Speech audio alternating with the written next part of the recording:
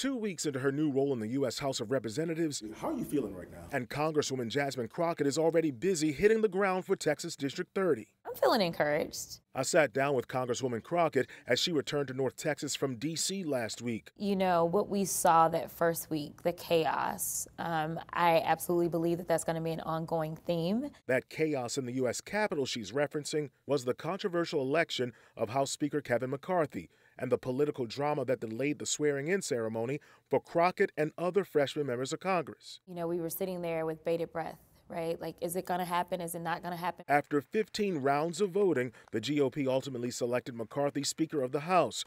Crockett and her colleagues were officially sworn in around 2 a.m. January 7th. We were in a very vulnerable state, and we did not want to alarm the general public, but we needed to get this done. And working to get things done is what the Democratic Congresswoman says she's been busy tackling so far. In D.C., she's already been elected to a leadership position. Shirley Chisholm was the first Black woman who was ever sworn into Congress. And it's been since she was sworn into Congress that a Black woman has sat at the House Democratic Caucus leadership table. Crockett is now one of 2 Black women with seats at that leadership table, helping her colleagues advocate for positions on committees, among other priorities.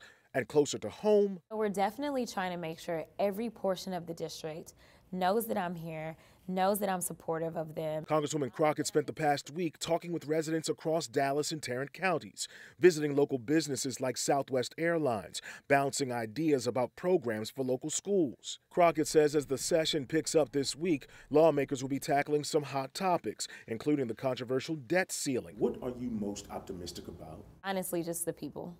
Really. I mean, the people is what drove me to want to do this job anyway. In Dallas, I'm Damon Fernandez.